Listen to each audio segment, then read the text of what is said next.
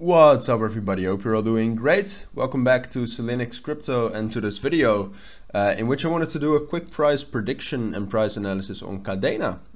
Because I saw that it was relatively bullish today. It's up 34%, volume is up by 100% as well, up to 100 million right now, which was necessary because I think the volume of Kadena in the last months was actually quite low. As you can see, it was just ranging here between like 23 million and 90 million, which is not that much for such a high market cap coin. And obviously it used to be more because in the last 7 days, Kadena has still lost about 9%. Okay, so that's less than other cryptos. I didn't even realize that Kadena was holding on that strong. I do still remember like the first time I analyzed Kadena was I think 7 months ago. Then it was at $6, so that was before the huge rise in price we had right here. So it was quite early with it. I think I did the first analysis around this period of time maybe. And then already you could see that there's a very strong community behind it of people who really think Kadena is going to be it. So maybe that's one of the reasons why we are holding on this well. Like, oh wow, Mana is very strong as well. It's great to see, to be honest. But yeah, so what we did today with these bullish moves, you can see that we've already dropped down. Yesterday was actually a huge day. Yesterday we went up by 40% in one day. Today we also went up, but we took a break retest here of $3.5.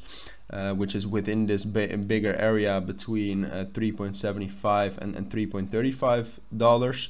And what I think is going to happen right now is I think we're going to drop down to this level here at around 2.6 again, take a break retest off of that, and I think we can actually reach higher than what we did. So we reached 3.45. I think we can actually reach this level here at 3.7. I don't think we'll be able to break that bigger key area, which is not nice, but as I said, Kadena is holding on pretty well, and at least if you compare it with the last couple of weeks and if you compare it with other cryptos. I mean, obviously Kadena had already been in a downtrend since the beginning of November, where a lot of other cryptos were still bullish in November. I still remember at least, and then the 4th of December, obviously that big bearish drop, and then to be quite honest with you, compared with other cryptos, Kadena has fallen quite a bit over the last half year. So that it has fallen less in the last week doesn't say that much over the bigger picture. Still, it's good to stay positive. So over the short term, I do expect some bullish moves again after a small drop down to that 2.5 level again. 2.5 level obviously also being a major psychological support level. And I think we can consolidate up here between 3.7 as I said and 2.5 for a couple of days. But after that I do expect us to drop down again, not this far. I don't know why I did that, but at least down to $2. And I think now that $2 can actually hold on a little bit stronger, but I do have to analyze Kadena again when we actually do hit that level, just to see what kind of touch we got and what that means for the future. But yeah, I don't think we're going to drop down to this 1.5 level with that next bearish impulse. I do expect, but $2 is also a psychological support level.